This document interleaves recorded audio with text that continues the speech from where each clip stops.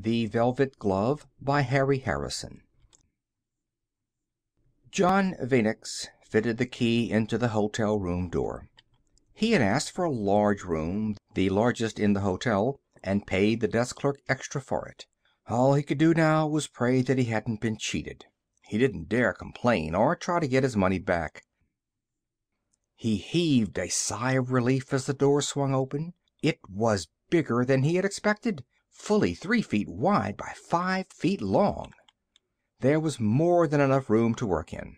He would have his leg off in a jiffy, and by morning his limp would be gone. There was the usual adjustable hook on the back wall.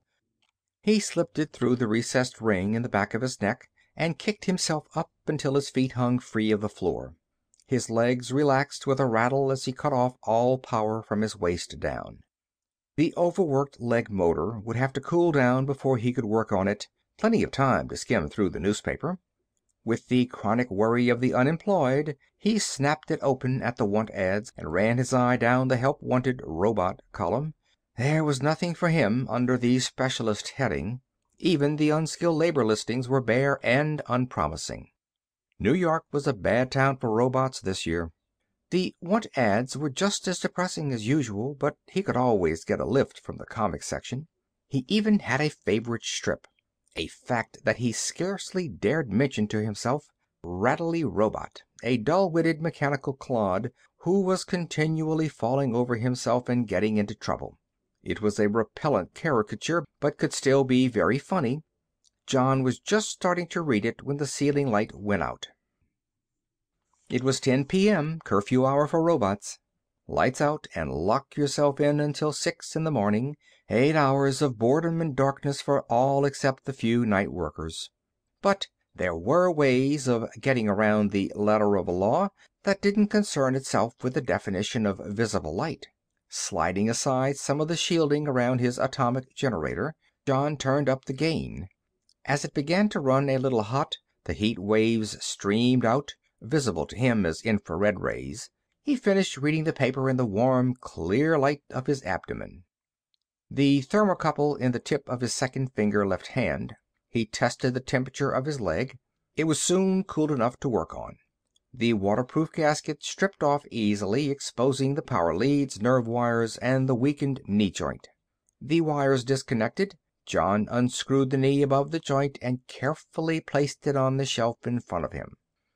With loving care, he took the replacement part from his hip pouch. It was the product of toil, purchased with his savings from 3 months' employment on the Jersey pig farm. John was standing on one leg testing the new knee joint when the ceiling fluorescent flickered and came back on. 5:30 already. He had just finished in time. A shot of oil on the new bearing completed the job. He stowed away the tools in his pouch and unlocked the door. The unused elevator shaft acted as a waste chute. He slipped his newspaper through a slot in the door as he went by. Keeping close to the wall, he picked his way carefully down the grease-stained stairs. He slowed his pace at the 17th floor as 2 other mechs turned in ahead of him. They were obviously butchers or meat cutters. Where the right hand should have been on each of them, there stuck out a wicked foot-long blade. As they approached the foot of the stairs, they stopped to slip the knives into the plastic sheaths that were bolted to their chest plates. John followed them down the ramp into the lobby. The room was filled to capacity with robots of all sizes, forms, and colors. John Venix's greater height enabled him to see over their heads to the glass doors that opened onto the street. It had rained the night before, and the rising sun drove red glints from the puddles on the sidewalk. 3 robots, painted snow white to show they were night workers, pushed the doors open and came in. No one went out, as the curfew hadn't ended yet. They milled around slowly, talking in low voices. The only human being in the entire lobby was the night clerk dozing behind the counter. The clock over his head said 5 minutes to 6. Shifting his glance from the clock, John became aware of a squat black robot waving to attract his attention. The powerful arms and compact build identified him as a member of the Digger family, one of the most numerous groups. He pushed through the crowd and clapped John on the back with a resounding clang. John Venix, I knew it was you as soon as I saw you sticking up out of this crowd like a green tree trunk. I haven't seen you since the old days on Venus." John didn't need to check the number stamped on the short one's scratched chest plate. Alec Digger had been his only close friend during those 13 boring years at Orange Sea Camp. A good chess player and a whiz at two-handed handball, they had spent all their off time together. They shook hands with the extra squeeze that meant friendliness. "Alex, you beat-up little grease pot. What brings you to New York?" "The burning desire to see something besides rain and jungle, if you must know. After you bought out, things got just too damn dull. I began working 2 shifts a day in that foul diamond mine, and then 3 a day for the last 6 months, to get enough credits to buy my contract and passage back to Earth. I was underground so long that the photocell on my right eye burned out when the sunlight hit it." He leaned forward with a hoarse, confidential whisper. "If you want to know the truth, I had a 60-carat diamond stuck behind the eye lens. I sold it here on Earth for 200 credits. Gave me 6 months of easy living. It's all gone now, so I'm on my way to the employment exchange." His voice boomed loud again. "And how about you?" John Venix chuckled at his friend's frank approach to life. "It's just been the old routine with me. A run of odd jobs until I got sideswiped by a bus. It fractured my knee bearing. The only job I could get with a bad leg was feeding slops to pigs. Earned enough to fix the knee, and here I am." Alex jerked his thumb at a rust-colored, 3-foot-tall robot that had come up quietly beside him. "If you think you've got trouble, take a look at Dick here. That's no coat of paint on him. Dick Dreyer, meet John Venix, an old buddy of mine." John bent over to shake the little mech's hand. His eye shutters dilated as he realized what he had thought was a coat of paint was a thin layer of rust that coated Dick's metal body. Alex scratched a shiny path in the rust with his fingertip. His voice was suddenly serious. "Dick was designed for operating in the Martian desert. It's as dry as a fossil bone there, so his skinflint company cut corners on the stainless steel. When they went bankrupt, he was sold to a firm here in the city. After a while, the rust started to eat in and slow him down. They gave Dick his contract and threw him out." The small robot spoke for the first time. His voice grated and scratched. "Nobody will hire me like this, but I can't get repaired until I get a job." His arms squeaked and grated as he moved them. "I'm going by the robot-free clinic again today. They said they might be able to do something." Alec Digger rumbled in his deep chest. "Don't put too much faith in those people.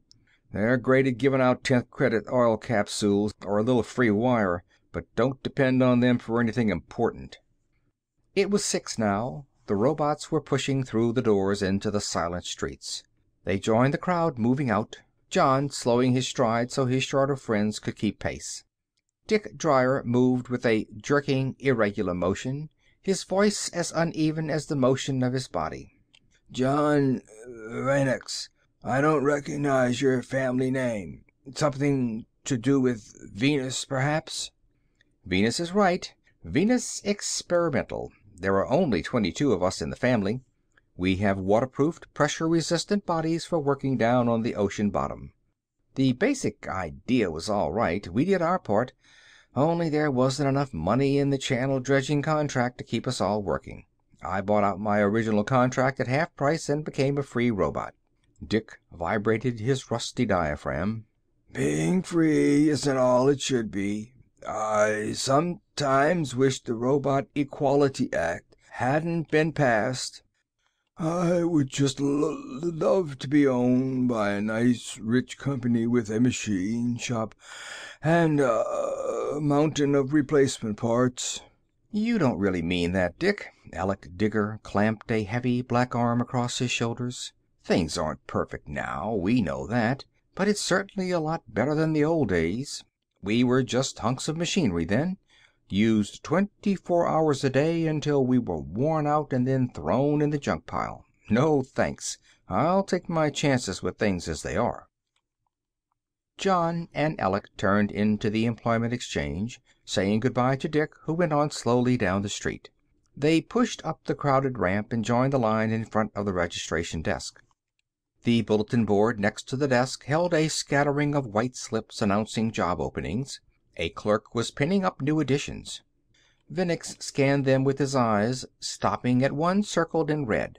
Robots needed in these categories. Apply at once to Chain Net Limited, 1219 Broadway. Fasten, Flyer, Atomal, Filmer, Vinix. John rapped excitedly at Alex Digger's neck. Look here, a job in my own specialty. I can get my old pay rate. See you back at the hotel tonight, and good luck in your job hunting. Alec waved goodbye. Let's hope the job's as good as you think. I never trust those things until I have my credits in my hand. John walked quickly from the employment exchange, his long legs eating up the blocks. Good old Alec. He didn't believe in anything he couldn't touch. Perhaps he was right, but why try to be unhappy? The world wasn't too bad this morning. His leg worked fine, prospects of a good job. He hadn't felt this cheerful since the day he was activated. Turning the corner at a brisk pace, he collided with a man coming from the opposite direction. John had stopped on the instant, but there wasn't time to jump aside. The obese individual jarred against him and fell to the ground, from the height of elation to the depths of despair in an instant. He had injured a human being. He bent to help the man to his feet, but the other would have none of that. He evaded the friendly hand and screeched in a high-pitched voice, "Officer! Officer! Police! Help! I've been attacked! A mad robot! Help!" A crowd was gathering, staying at a respectful distance, but making an angry, muttering noise. John stood motionless, his head reeling at the enormity of what he had done. A policeman pushed his way through the crowd. "Seize him, officer! Shoot him down! He struck me! Almost killed me!" The man shook with rage, his words thickening to a senseless babble. The policeman had his .75 recoilless revolver out and pressed against John's side. "This man has charged you with a serious crime, grease can. I'm taking you into the station house to talk about it." He looked around nervously, waving his gun to open a path through the tightly packed crowd. They moved back grudgingly, with murmurs of disapproval. John's thoughts swirled in tight circles. How did a catastrophe like this happen? Where was it going to end? He didn't dare tell the truth. That would mean he was calling the man a liar. There had been 6 robots power-lined in the city since the first of the year.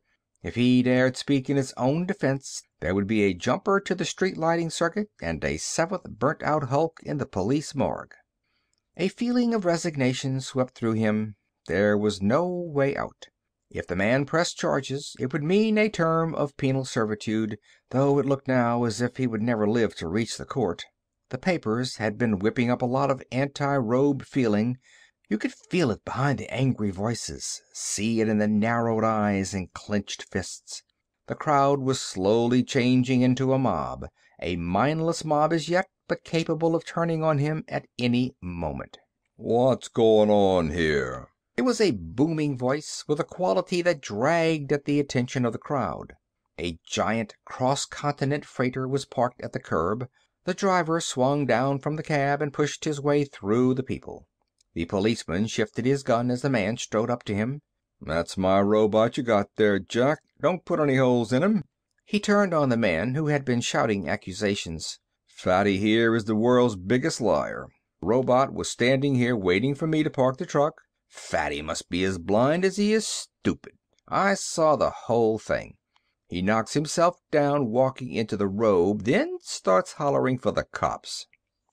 The other man could take no more. His face crimson with anger, he rushed toward the trucker, his fists swinging in ungainly circles.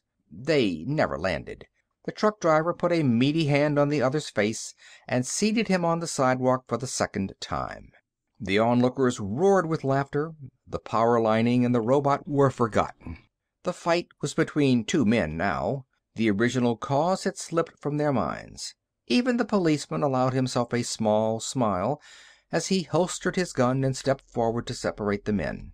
The trucker turned toward John with a scowl. Come on, you, aboard the truck. You caused me enough trouble for one day. What a junk can. The crowd chuckled as he pushed John ahead of him into the truck and slammed the door behind them. Jamming the starter with his thumb, he gunned the thunderous diesels into life and pulled out into the traffic. John moved his jaw, but there were no words to come out. Why had this total stranger helped him? What could he say to show his appreciation? He knew that all humans weren't robe haters. Why, it was even rumored that some humans treated robots as equals instead of machines. The driver must be one of those mythical individuals. There was no other way to explain his actions. Driving carefully with one hand, the man reached up behind the dash and drew out a thin, plasticoid booklet. He handed it to John, who quickly scanned the title, Robot Slaves in a World Economy, by Philpott Asimov II. If you're caught reading that thing, they'll execute you on the spot. Better stick it between the insulation on your generator. You can always burn it if you're picked up. Read it when you're alone. It's got a lot of things in it that you know nothing about. Robots aren't really inferior to humans. In fact, they're superior in most things. There is even a little history in there to show that robots aren't the first ones to be treated as second-class citizens. You may find it hard to believe, but human beings once treated each other just the way they treat robots now. That's one of the reasons I'm active in this movement. Sort of like the fellow who was burned helping others stay away from the fire. He smiled a warm, friendly smile in John's direction, the whiteness of his teeth standing out against the rich ebony brown of his features. I'm heading towards US-1. Can I drop you anywheres on the way? The Changejet building, please. I'm applying for a job. They rode the rest of the way in silence. Before he opened the door, the driver shook hands with John. Sorry about calling you junk, Can, but the crowd expected it. He didn't look back as he drove away. John had to wait a half an hour for his turn, but the receptionist finally signaled him toward the door of the interviewer's room. He stepped in quickly and turned to face the man seated at the transplastic desk, an upset little man with permanent worry wrinkles stamped in his forehead. The little man shoved the papers on the desk around angrily, occasionally making crabbed little notes on the margins. He flashed a bird-like glance up at John. Yes, be quick. What is it you want? You posted a help wanted notice. The man cut him off with a wave of his hand. All right, let me see your ID tag. Quickly, there are others waiting. John thumbed the tag out of his waist slot and handed it across the desk. The interviewer read the code number, then began running his finger down a long list of similar figures. He stopped suddenly and looked sideways at John from under his lowered lids. You have made a mistake. We have no opening for you. John began to explain to the man that the notice had requested his specialty, but he was waved to silence. As the interviewer handed back the tag, he slipped a card out from under the desk blotter and held it in front of John's eyes. He held it there for only an instant, knowing that the written message was recorded instantly by the robot's photographic vision and eidetic memory. The card dropped into the ashtray and flared into embers at the touch of the man's pencil heater. John stuffed the ID tag back into the slot and read over the message on the card as he walked down the stairs to the street. There were 6 lines of typewritten copy with no signature. To Vanex Robot, you are urgently needed on a top-secret company project. There are suspected informers in the main office, so you are being hired in this unusual manner. Go at once to 787 Washington Street and ask for Mr. Coleman. John felt an immense sensation of relief. For a moment there, he was sure the job had been a false lead. He saw nothing unusual in the method of hiring. The big corporations were immensely jealous of their research discoveries and went to great lengths to keep them secret, at the same time resorting to any means to ferret out their business rivals' secrets. There might still be a chance to get this job. The burly bulk of a lifter was moving back and forth in the gloom of the ancient warehouse, stacking crates in ceiling-high rows. John called to him. The robot swung up his forklift and rolled over on noiseless tires. When John questioned him, he indicated a stairwell against the rear wall. Mr. Coleman's office is down and back. The door is marked.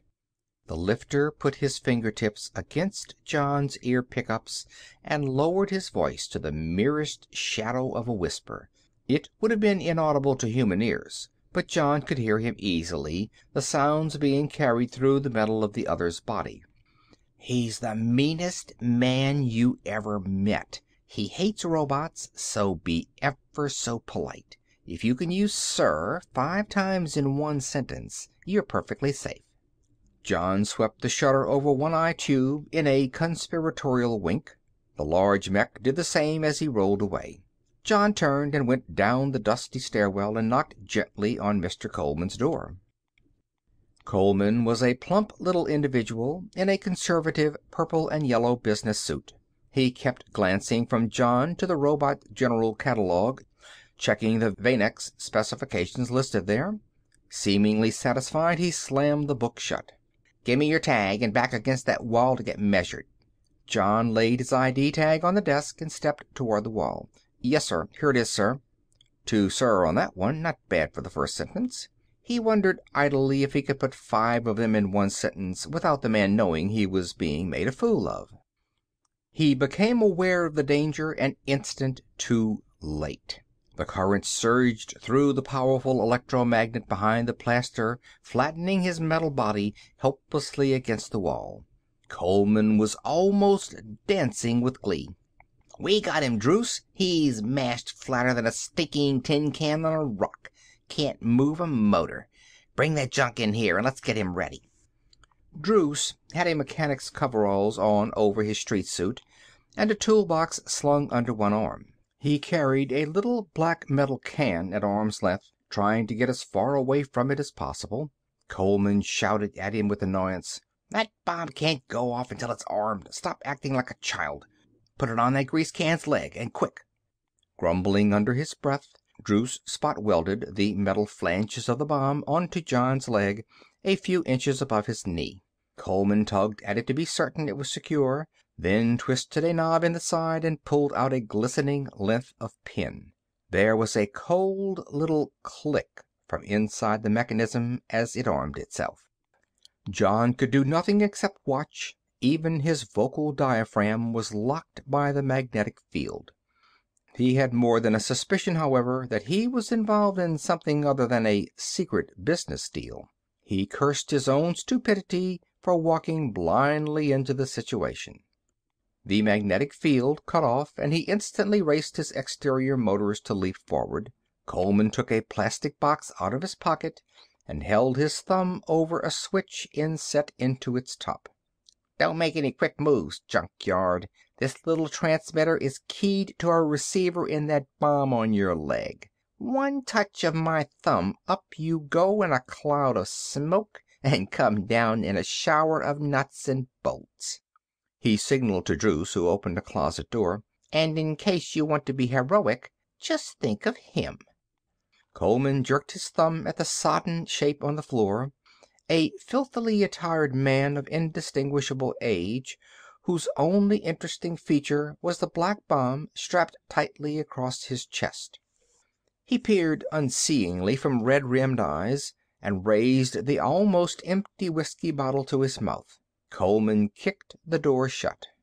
"He's just some Bowery bum we dragged in, Vanex. But that doesn't make any difference to you, does it? He's human, and a robot can't kill anybody. That rummy has a bomb on him tuned to the same frequency as yours. If you don't play ball with us, he gets a 2-foot hole blown in his chest." Coleman was right. John didn't dare make any false moves. All of his early mental training, as well as Circuit 92 sealed inside his brain case, would prevent him from harming a human being. He felt trapped, caught by these people for some unknown purpose. Coleman had pushed back a tarpaulin to disclose a ragged hole in the concrete floor. The opening extended into the earth below. He waved John over. "The tunnel's in good shape for about 30 feet. Then you'll find a fall. Clean all the rock and dirt out until you break through into the storm sewer, then come back. And you bet to be alone. If you tip the cops, both you and the old stew go out together. Now move." The shaft had been dug recently and shored with packing crates from the warehouse overhead. It ended abruptly in a wall of fresh sand and stone. John began shoveling it into the little wheelbarrow they had given him. He had emptied 4 barrow loads and was filling the 5th when he uncovered the hand, a robot's hand made of green metal. He turned his headlight power up and examined the hand closely. There could be no doubt about it. These gaskets on the joints, the rivet pattern at the base of the thumb, meant only one thing. It was a dismembered hand of a Venex robot. Quickly, yet gently, he shoveled away the rubble behind the hand and unearthed the rest of the robot. The torso was crushed and the power circuits shorted. Battery acid was dripping from an ugly rent in its side. With infinite care, John snapped the few remaining wires that joined the neck to the body and laid the green head on the barrow. It stared at him like a skull, the shutters completely dilated, but no glow of life from the tubes behind them. He was scraping the mud from the number on the battered chest plate when Druce lowered himself into the tunnel and flashed the brilliant beam of a handspot down its length. "Stop playing with that junk and get digging, or you'll end up the same as him. This tunnel has got to be through by tonight." John put the dismembered parts on the barrow with the sand and rock and pushed the whole load back up the tunnel, his thoughts running in unhappy circles. A dead robot was a terrible thing, and one of his family, too. But there was something wrong about this robot, something that was quite inexplicable. The number on the plate had been 17, yet he remembered only too well the day that a water-shorted motor had killed Venex 17 in Orange Sea. It took John 4 hours to drive the tunnel as far as the ancient granite wall of the storm sewer. Druce gave him a short pinch bar, and he levered out enough of the big blocks to make a hole large enough to let him through into the sewer. When he climbed back into the office, he tried to look casual as he dropped the pinch bar to the floor by his feet and seated himself on the pile of rubble in the corner. He moved around to make a comfortable seat for himself, and his fingers grabbed the severed neck of Venex 17. Coleman swiveled around in his chair and squinted at the wall clock. He checked the time against his tie-pin watch. With a grunt of satisfaction, he turned back and jabbed a finger at John. "Listen, you green junk pile. At 1900 hours, you're going to do a job, and there aren't going to be any slip-ups. You go down that sewer and into the Hudson River. The outlet is underwater, so you won't be seen from the docks. Climb down to the bottom and walk 200 yards north. That should put you just under a ship. Keep your eyes open, but don't show any lights. About halfway down the keel of the ship, you'll find a chain hanging. Climb the chain, pull loose the box that's fastened to the hull at the top, and bring it back here. No mistakes, or you know what happens." John nodded. His busy fingers had been separating the wires in the amputated neck. When they had been straightened and put into a row, he memorized their order with one flashing glance. He ran over the color code in his mind and compared it with the memorized leads. The 12th wire was the main cranial power lead. Number 6 was the return wire. With his precise touch, he separated these two from the pack and glanced idly around the room. Druce was dozing on a chair in the opposite corner. Coleman was talking on the phone, his voice occasionally rising in a petulant whine. This wasn't interfering with his attention to John, and the radio switch still held tightly in left hand. John's body blocked Coleman's vision. As long as Druce stayed asleep, he would be able to work on the head unobserved. He activated a relay in his forearm, and there was a click as the waterproof cover on an exterior socket swung open. This was a power outlet from his battery that was used to operate motorized tools and lights underwater. If Venex 17's head had been severed for less than 3 weeks, he could reactivate it. Every robot had a small storage battery inside his skull. If the power to the brain was cut off, the battery would provide minimal standby current to keep the brain alive. The robe would be unconscious until full power was restored. John plugged the wires into his arm outlet and slowly raised the current to operating level. There was a tense moment of waiting. Then 17's eye shutters suddenly closed. When they opened again, the eye tubes were glowing warmly. They swept the room with one glance, then focused on John. The right shutter clicked shut, while the other began opening and closing in rapid fashion. It was international code, being sent as fast as the solenoid could be operated. John concentrated on the message. Telephone. Call emergency operator. Tell her signal 14. Help will... The shutter stopped in the middle of a code group, the light of reason dying from the eyes. For one instant, John's heart leaped in panic, until he realized that 17 had deliberately cut the power. Druce's harsh voice rasped in his ear. "What are you doing with that? None of your funny robot tricks. I know your kind. Plotting all kinds of things in them tin domes." His voice trailed off into a stream of incomprehensible profanity. With sudden spite, he lashed his foot out and sent 17's head crashing against the wall. The dented green head rolled to a stop at John's feet, the face staring up at him in mute agony. It was only Circuit 92 that prevented him from injuring a human. As his motors revved up to send him hurtling forward, the control relays clicked open. He sank against the debris, paralyzed for the instant. As soon as the rush of anger was gone, he would regain control of his body. They stood as if frozen in a tableau. The robot slumped backward, the man leaning forward, his face twisted with unreasoning hatred. The head lay between them like a symbol of death. Coleman's voice cut through the air of tenseness like a knife. "Druce, stop playing with the grease can and get down to the main floor to let little Willie and his junk brokers in. You can have it all to yourself afterward." The angry man turned reluctantly, but pushed out of the door at Coleman's annoyed growl. John sat down against the wall, his mind sorting out the few facts with lightning precision. There was no room in his thoughts for Druce. The man had become just one more factor in a complex problem. Call the emergency operator. That meant this was no local matter. Responsible authorities must be involved. Only the government could be behind a thing as major as this. Signal 14. That inferred a complex set of arrangements, forces that could swing into action at a moment's notice. There was no indication where this might lead, but the only thing to do was to get out of here and make that phone call. And quick. Druce was bringing in more people, junk brokers, whatever they were. Any action that he took would have to be done before they returned. Even as John followed this train of logic, his fingers were busy. Palming a wrench, he was swiftly loosening the main retaining nut on his hip joint. It dropped free in his hand. Only the pivot pin remained now to hold his leg on. He climbed slowly to his feet and moved towards Coleman's desk. "Mr. Coleman, sir. It's time to go down to the ship now. Should I leave now, sir?" John spoke the words slowly as he walked forward, apparently going to the door, but angling at the same time toward the plump man's desk.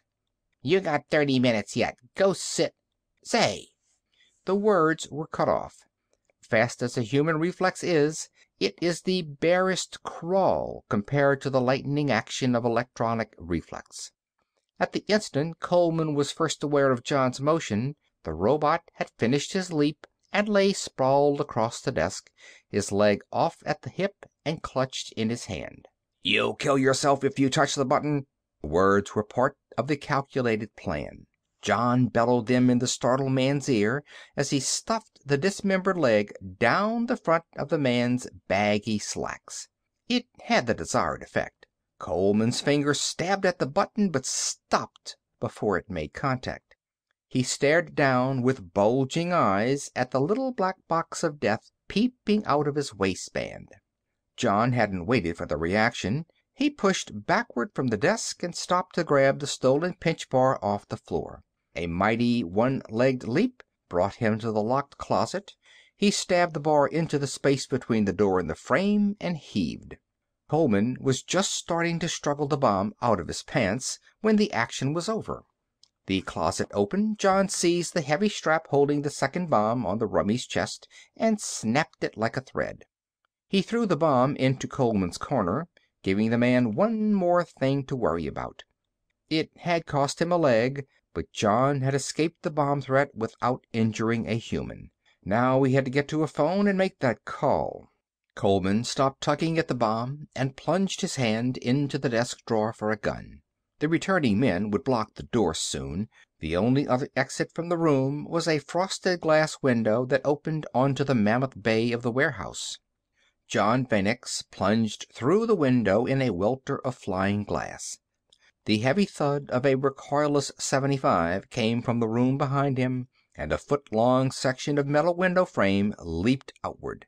Another slug screamed by the robot's head as he scrambled toward the rear door of the warehouse. He was a bare 30 feet away from the back entrance when the giant door hissed shut on silent rollers. All the doors would have closed at the same time. The thud of running feet indicated that they would be guarded as well. John hopped a section of packing cases and crouched out of sight. He looked over his head. There stretched a webbing of steel supports, crossing and recrossing until they joined the flat expanse of the roof. To human eyes, the shadows there deepened into obscurity, but the infrared from a network of steam pipes gave John all the illumination he needed. The men would be quartering the floor of the warehouse soon. His only chance to escape recapture or death would be over their heads. Besides this, he was hampered by the loss of his leg. In the rafters, he could use his arms for faster and easier travel. John was just pulling himself up to one of the topmost crossbeams when a hoarse shout from below was followed by a stream of bullets. They tore through the thin roof. One slug clanged off the steel beam under his body. Waiting until 3 of the newcomers had started up a nearby ladder, John began to quietly work his way toward the back of the building. Safe for the moment, he took stock of his position. The men were spread out through the building. It could only be a matter of time before they found him. The doors were all locked, and he had made a complete circuit of the building to be sure. There were no windows that he could force. The windows were bolted as well. If he could call the emergency operator, the unknown friends of Phoenix 17 might come to his aid. This, however, was out of the question. The only phone in the building was on Coleman's desk. He had traced the leads to make sure. His eyes went automatically to the cables above his head. Plastic gaskets were set in the wall of the building. Through them came the power and phone lines. The phone line! That was all he needed to make a call. With smooth, fast motions, he reached up and scratched a section of wire bare. He laughed to himself as he slipped the little microphone out of his left ear. Now he was half deaf as well as half lame. He was literally giving himself to this cause. He would have to remember the pun to tell Alec Digger later, if there was a later. Alec had a profound weakness for puns. John attached jumpers to the mic and connected them to the bare wire. A touch of the ammeter showed that no one was on the line. He waited for a few moments to be sure he had a dial tone, then sent the 11 carefully spaced pulses that would connect him with the local operator. He placed the mic close to his mouth. Hello, operator. Hello, operator. I cannot hear you, so do not answer. Call the emergency operator. Signal 14. I repeat, signal 14. John kept repeating the message until the searching men began to approach his position. He left the mic connected. The men wouldn't notice it in the dark, but the open line would give the unknown powers his exact location. Using his fingertips, he did a careful traverse on an I-beam to an alcove in the farthest corner of the room.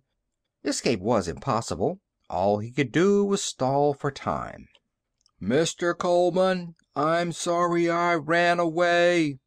With the volume on full, his voice rolled like thunder from the echoing walls. He could see the men below twisting their heads vainly to find the source. "If you let me come back and don't kill me, I will do your work. I was afraid of the bomb, but now I am afraid of the guns."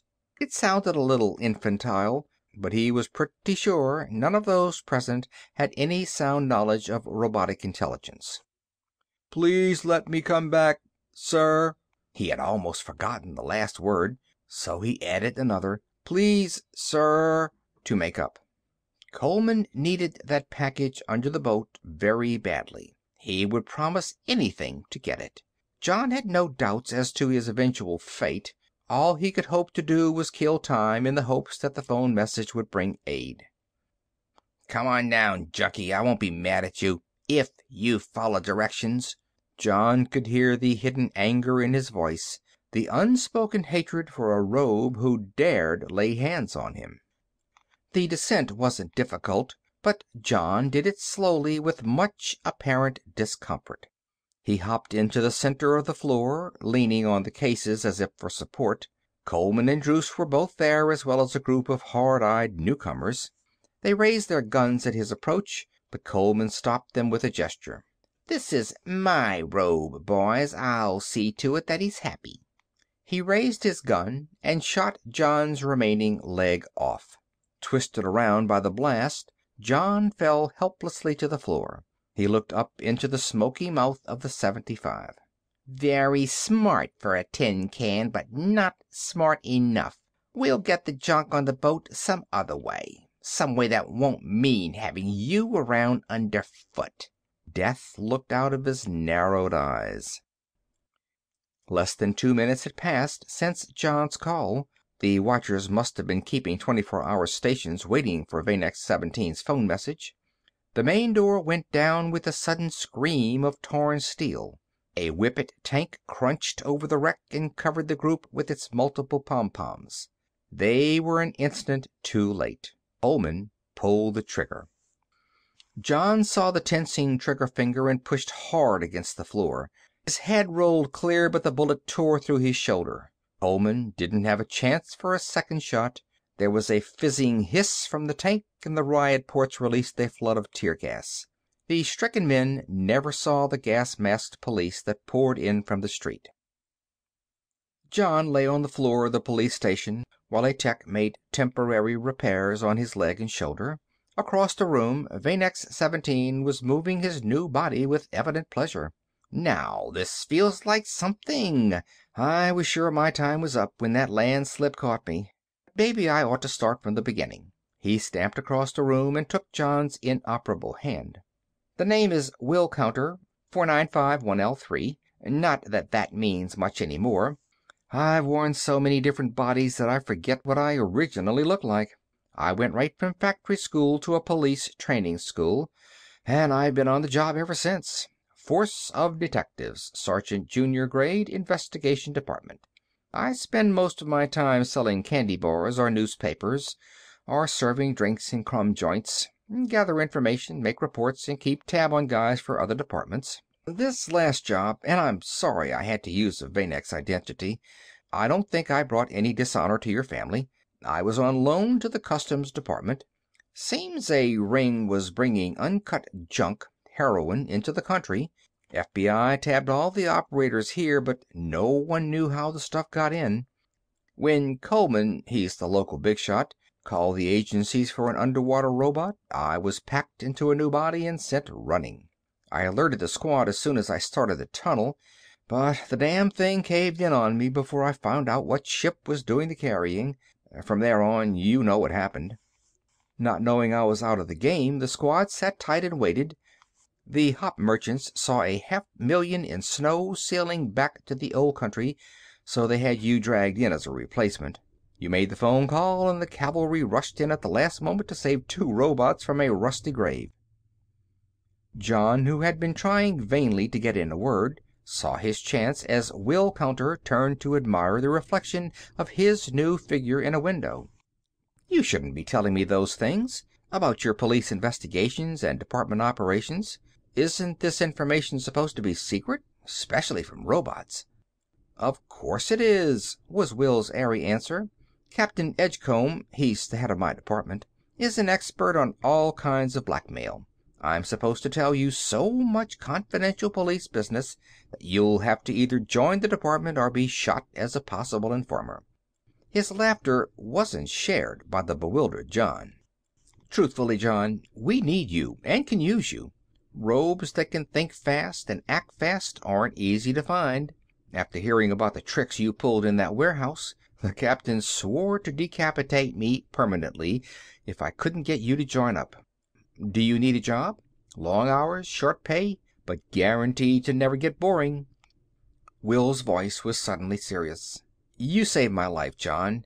Those snowbirds would have left me in that sand pile until all hell froze over. I'd like you for a mate. I think we could get along well together." The gay note came back into his voice. "And besides that, I may be able to save your life someday. I hate owing debts." The tech was finished. He snapped his toolbox shut and left. John's shoulder motor was repaired now. He sat up. When they shook hands this time, it was a firm clasp. The kind you know will last a while. John stayed in an empty cell that night. It was gigantic compared to the hotel and barracks rooms he was used to. He wished that he had his missing legs so he could take a little walk up and down the cell. He would have to wait until the morning. They were going to fix him up then before he started the new job. He had recorded his testimony earlier, and the impossible events of the past day kept whirling around in his head. He would think about it some other time. Right now, all he wanted to do was let his overworked circuits cool down. If he only had something to read to focus his attention on. Then, with a start, he remembered the booklet. Everything had moved so fast that the earlier incident with the truck driver had slipped his mind completely. He carefully worked it out from behind the generator shielding and opened the first page of Robot Slaves in a World Economy. A card slipped from between the pages, and he read the short message on it. "Please destroy this card after reading. If you think there is truth in this book and would like to hear more, come to room B, 107 George Street, any Tuesday at 5 p.m. The card flared briefly and was gone, but he knew that it wasn't only a perfect memory that would make him remember that message. End of The Velvet Glove by Harry Harrison.